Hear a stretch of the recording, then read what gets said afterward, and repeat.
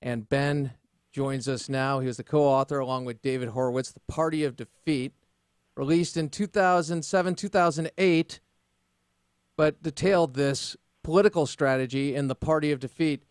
Ben, welcome. Great to be with you. Thank you so much. Thanks for looking back. Absolutely. And as you well know, it is important to understand what actually took place, who lied about the lie, and the politics of it all. Politics being the art of what's possible. Otto von Bismarck is speaking to what's possible. It doesn't seem possible to be even thinking of putting troops back in. We don't really have an idea of where we're going in our national security strategy, and we have a president that seemingly has abdicated the leadership role of being leader of the free world. But this began with attacks like these from former Vice President Al Gore. Roll it. Those are the feelings that were betrayed by this president. He betrayed this country. He played on our fears. He took America. He took America on an ill-conceived foreign adventure, dangerous to our troops, an adventure that was preordained and planned before 9/11 ever took place. And that was in 2004. But even as late as today, we have reports of Bill Clinton this week engaging in that type of rhetoric, maybe not as incendiary, but certainly with the speculation when asked about Dick Cheney's criticism of President Obama.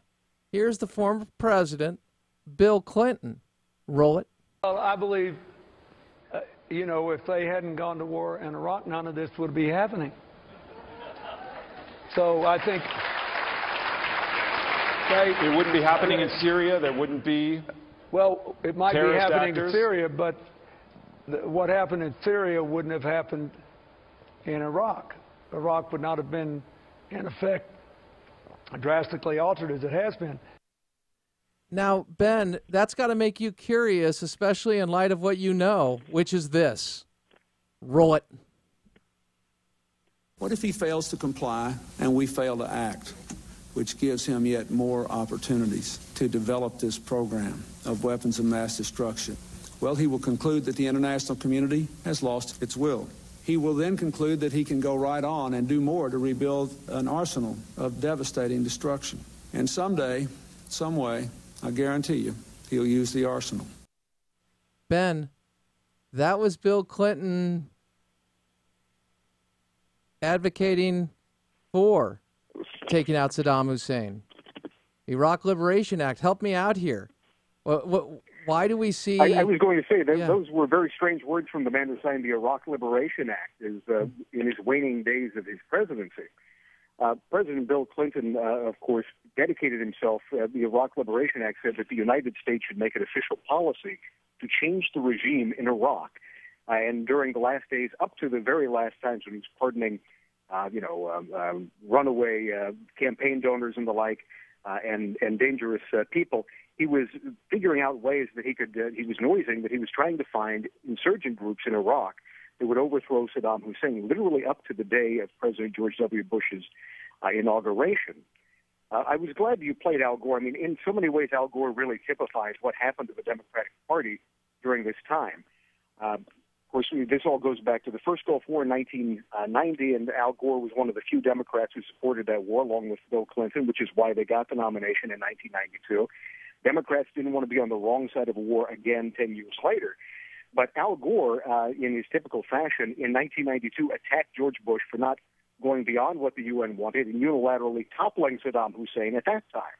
He actually made several campaign speeches about how Bush was wrong, spoke to the National Center for Policy about how we should have toppled Saddam in 1992. And that was the official policy of the Clinton administration, using identical claims and identical intelligence to what George W. Bush would use when he was president 2 years after, well, really a year and a half after Bill Clinton and Al Gore had left office. You have to remember, of course, Al Gore, in the minds of many people, when he made that scathing attack that he betrayed us and betrayed America, everything else that he said would sound like a good old boy. Al Gore putting it on pretty thick there, but he was president in the minds of many people on the left. He was the real president of the United States who had the election stolen from him by corrupt officials like Kathleen Willey in Florida. You had Kathleen Harris, I should say, in Florida. So before you even slipped there. Yes. But Harris had allegedly stolen this election. So he was the titular leader of the Democratic Party, saying that the president had lied us into war, when everyone who wanted to be president voted in the Democratic Party, voted for the authorization of the use of force in 2002, had access to the same intelligence that George W. Bush had used, and then a few years later, a very few months later, I should say, shortly after the invasion, said they'd been lied to all along. So, Ben, there are so many people who understand, certainly, that in war things go sideways and the learning curve there. And we'll talk more about that next hour. We talked about it with our good friend Gordon Kukulu, Colonel Kukulu, about that. But maybe the idea of a party changing their support for a war seems to me that violates, I mean, here's Captain Obvious, that our differences end at the water's edge. We have troops in harm's way, and you're saying that there was a strategy shift politically that superseded the national security interest of the United States. Our national security thereby was sacrificed on the altar of politics. Too strong? Probably not strong enough. That's exactly what happened. In fact, I would go so far as to say that really Democrats were full of cowardice and political calculation on both sides of the Iraq War. I think that they were inauthentic in their support of the war in the first place. As I alluded, in 1990, a lot of people who wanted to run for president against George Herbert Walker Bush were unable to because they voted against the war, and his popularity rating after the first Gulf War, Operation Desert Storm, was in the 90s. So they were unable to run for president. And then Bill Clinton came along and knocked him off of his perch. But 10 years later, they decided they were not going to make that same mistake. They didn't want to be on the wrong side of a popular war. So they voted to authorize a war that probably many of them did not really want to prosecute or support, and said everything that the administration said. Wait a second, real quick. This is nothing but truth. For a decade. Yeah, this is nothing but truth, though, Ben. Ben, real quick. Yeah, Ben, real quick. I want to cite what you just said. You said they spoke in support of the war and run-up to the war. In 2002, Senator John Kerry said this. Roll it. Why is he seeking to develop unmanned airborne vehicles for delivery of biological agents? Does he do all of these things because he wants to live by international standards of behavior? Because he respects international law? Because he's a nice guy underneath it all and the world should trust him? I think it would be naive to the point of grave danger not to believe that left to his own devices, Saddam Hussein will provoke, misjudge, or stumble into a future more dangerous confrontation with the civilized world. He has as much as promised it. And let's get cut 10 ready. Here is what John Kerry said during the 2004 primary debate, January 2004. So 2 years earlier, less than 2 years earlier, he made that statement. And here's, asked about his war support and the Iraq War, he had this to say. Roll it. I think it's somewhere in between. I think that there has been an exaggeration and there's been a refocusing that is not Where has the exaggeration been in the threat on terrorism? Well, 45 minutes deployment of weapons of mass destruction, number one. aerial vehicles to be able to deliver materials of mass destruction. Number 2, nuclear weapons. Number 3, I can run a long list of clear misleading, clear exaggeration. I think this administration's arrogant and ideological policy is taking America down a more dangerous path. I will make America safer than they are. Now get B1 ready. If we could roll B1. Here is John Kerry and then Senator Hillary Clinton again. Flashback 2002. That was 2004. Here's 2002. Roll it. Regime change has been an American policy under the Clinton administration, and it is the current policy. I support the policy. In the 4 years since the inspectors left, intelligence reports show that Saddam Hussein has worked to rebuild his chemical and biological weapons stock, his missile delivery capability, and his nuclear program. He has also given aid, comfort, and sanctuary to terrorists, including al-Qaeda members.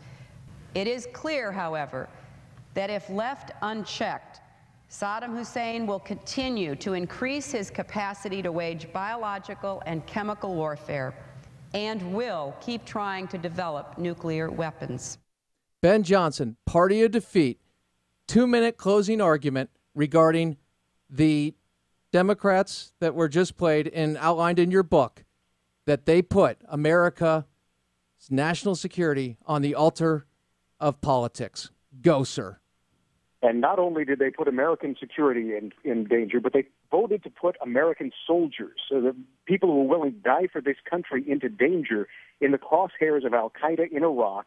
And then they voted to cut off their funding, say that their president was lying, and demonize the troops themselves by saying that they were torturing people in Abu Ghraib and that they were victims, they were perpetrating mass slaughter in places like Haditha, where almost every single person there was acquitted. None of them were convicted of the charges they were accused of.